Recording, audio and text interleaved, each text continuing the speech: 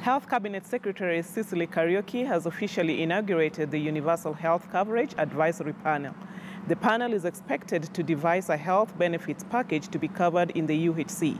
The panel will come up with a regulatory framework and basic health services that can be accessed by all Kenyans. The Ministry of Health has rolled out a pilot program across 4 counties, namely Isiolo, Kisumu, Machakos, and Nyeri. It's not an easy task. We all know that we need to work together to achieve universal health coverage.